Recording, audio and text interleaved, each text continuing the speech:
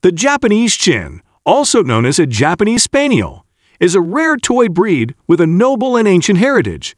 Before becoming popular in Japan, the breed was thought to be originated in China.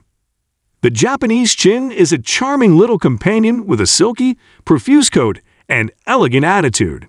This lapdog is fastidious, elegant, and quiet, and is regarded as a really feline breed. Today in this video, we will discuss about the Japanese Chin, the cat-like Japanese dog. Let's jump on it. History.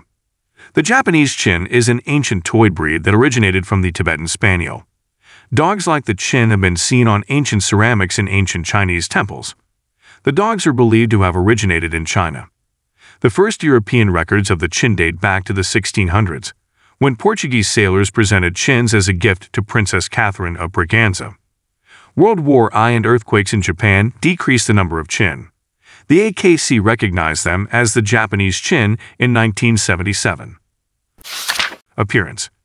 The Japanese Chin has a bright and intelligent look and an oriental expression.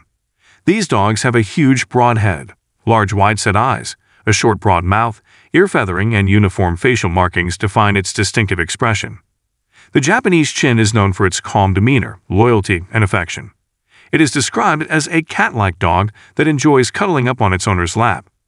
While it might be reserved around people and pets, it is a very social and loving friend. Behavior. A Japanese Chin is a dog that follows its owner about while goes about daily tasks. These dogs have a sweet nature, makes it a great choice for a family to look for a lapdog. Its curiosity is almost cat-like. In reality, cats and Japanese Chins share many characteristics. Another thing that sets from cats is that they groom themselves by licking their paws and rubbing their faces. This dog is ideal for households with older children. These little dogs are wary of strangers and will normally alarm the home if someone comes to the door. Health. Luxating patellas, cataracts, and early-onset heart murmurs are all common health conditions in the Japanese Chin. The Chin is at risk of hypoglycemia when under 6 months old or weighing 4 to 5 pounds. Seasonal allergies affect some Japanese Chin. The Japanese Chin's flat and brachycephalic face might cause breathing and vision problems. Its big eyes are readily damaged, resulting in corneal scratches or more serious ulcerations. Grooming. They are usually white with black patches, but they also have orange, sable, and brindle patches. The Japanese Chin grooms itself by licking its paws like a cat. To keep the Japanese Chin's long coat tangle-free, brush it 2 or 3 times per week. Bathe them once a month with a gentle wash and towel dry before brushing them to keep their coat healthy. Training needs. Japanese Chins are quite simple to train. Please keep in mind that they are sensitive pets. As a result, using a harsh voice during teaching will be ineffective. A soothing voice, cookies, and words of praise work well for this lapdog. Though these dogs might be stubborn, they are very intelligent and can learn obedience lessons quickly.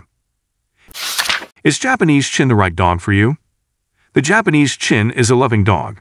He is not suggested for families with small children. A noisy child might easily injure him. The breed gets along nicely with older children who know how to properly handle a dog. The Japanese Chin is a beautiful little companion who is loyal and helpful to its owner. Japanese Chins are companion dogs who thrive when they're with the people they care for. These dogs make good pets in almost any living space. This Tibetan Spaniel descendant is good with older children.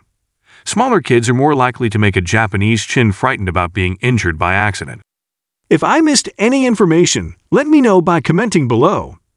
Thanks for watching this video. You're invited to watch more videos and subscribe our channel for more updates. Thank you.